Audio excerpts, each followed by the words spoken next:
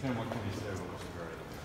I mean, what can you say? I mean, it's a terrible situation and terrible facts. And, you know, it's domestic violence is a terrible problem, and everybody deserves to be treated fairly and have value and be respected. And this is a terrible case for domestic violence. Tim, Drew was just saying that his client, there was no proof that his client was even there. She said that my ex killed me or hurt me, and he's saying it might be another ex. Well, I mean, we won't be trying the case here today. I mean, Drew's a very good lawyer, but we're going to make sure we deal with all the facts, like we always do, and I'm confident that we have the right person. Would you say the evidence is strong? I would say that it's a solid case, and I would say that, you know, obviously the state police have been working on it for the last 3 days in conjunction with the Marshfield police, and I think they work really hard, and they're really good at what they do.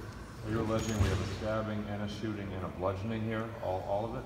Well, I think that was set forth in the medical examiner's report, or the information that we had. It was definitely a stabbing and a shooting, and we're going to continue to look and see what the other injuries are consistent with. I mean, you couldn't really talk about it yesterday, but I mean, some of these details are just unbelievable. They really are, and I think, you know, they speak for themselves. And like I said, I mean, these are always terrible, tragic cases, and I feel so much for the family that has to go to court and listen to these terrible facts. Chief Tavares, how would you say your community is doing after this? It was really quite a blow, wasn't it, to Marshfield? Yeah, it certainly was. I mean, I don't even know what to say other than, you know, he's purely evil and just committed an extreme, atrocious act of domestic violence. And it just illustrates why next month is Domestic Violence Awareness National, to, you know, bring light to these issues. I mean, this is just a horrible, horrible case. Is there any indication of harassment before this? Well, I think there's going to be information that's going to come out regarding the relationship and the history of the relationship, and I'm sure that will come out at some point. But all that we're going to be talking about today is sit here and talk about it. We think that's what's appropriate.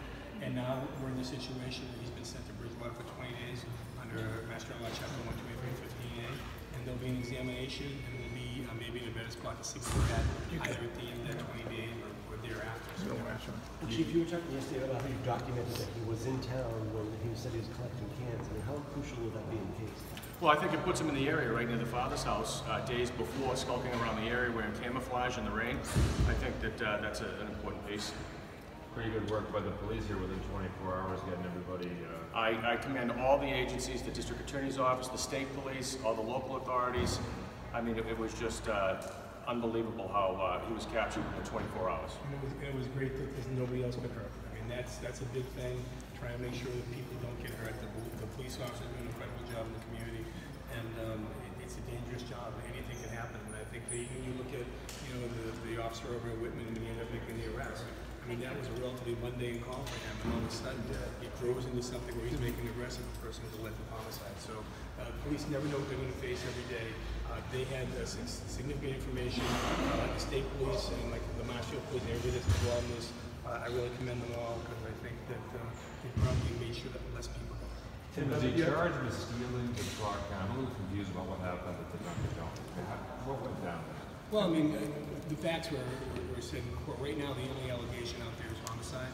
But what will happen is, in any case, it's going to end up in Superior Court. It'll work its way through the grand jury system, and we'll end up with whatever the charge is going to be when we have an opportunity. You think he took the truck? He did not. He wasn't supposed to be. Right. No. The information that we have at this point was not voluntarily given to him to be driving around the town of Whitman. So therefore, there very well could be additional charges, and there very well might be. You presented in court that his mother may have suggested that he would possibly be susceptible of doing something like that because of the history of their relationship. His lawyer said that you guys trumped that up. What do you say to that? Well, I don't go around trumping things up, but once again, I'm not going to be trying the case out here in the hallway after an arraignment. We're going to do our job, and our job is to make sure we get to the end of the road, and that we get just results for everybody. My job right now, through my office, through Justice Lumber, and through the Marshfield Police and the state police, is to get justice for this young woman who was brutally murdered and beaten in the towns of Marshfield. And were there any other complaints aside from this one skulking around the area from either the victim or her family in the days when he was before? You know, I don't have any information on that at this point, but like I said, this event only happened less than 48 hours back. And I think we're going to continue to work it and get everything we possibly can to put ourselves in the light most favorable to make sure that we get justice. Chief, does the evidence suggest that he forced her car off the road? You know, the investigation is ongoing. We're still putting all the pieces of the puzzle together, but there's plenty of probable cause that indicates, you know, he committed serious, heinous crimes.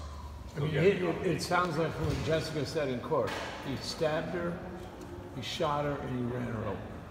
That's what Is that accurate? That's what the investigation has revealed thus far.